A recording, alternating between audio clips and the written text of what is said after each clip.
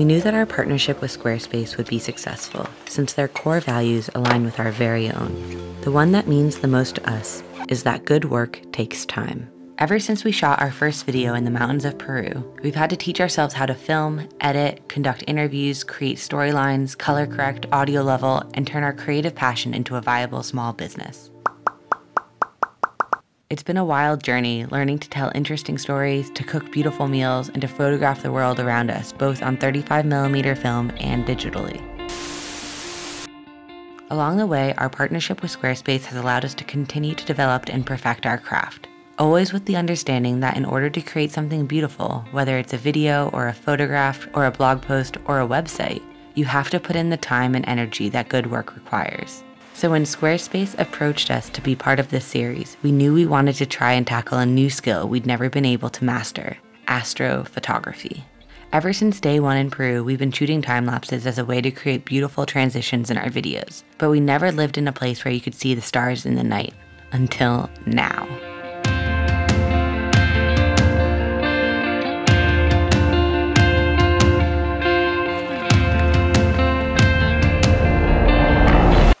When we set out to capture the stars using time-lapse photography, we knew we were in for a challenge, but we had no idea just how much the experience would transform the way we see the world and our place in it. Shooting an astro time-lapse basically just means taking a bunch of photos with very long exposures and then stringing them together into a video. It's a simple concept, but executing it well is challenging and time-consuming. First, you need to be somewhere where there's very little light pollution, like this cottage we're renting in the mountains in Spain. Next, you have to wait until there's no moon in the sky so that the stars will pop. After that, you'll need a clear night, a sturdy tripod, a camera with a wide-angle lens that can shoot long exposures, and a bit of luck.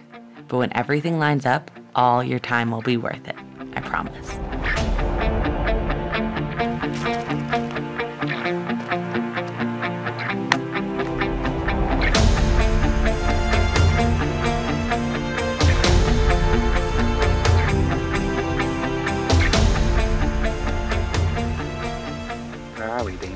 We just made it to the top of the mountain.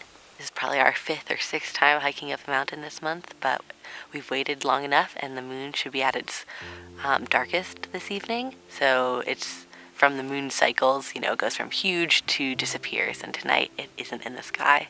And so that means that the stars should be at their brightest, and we also looked out because it's a clear sky right now, and so there will be nothing to block our beautiful view as the night unfolds. And so we've got our blankets, we have some tea, I brought us snacks, and we can now just get cozy and just like wait for the stars to come out.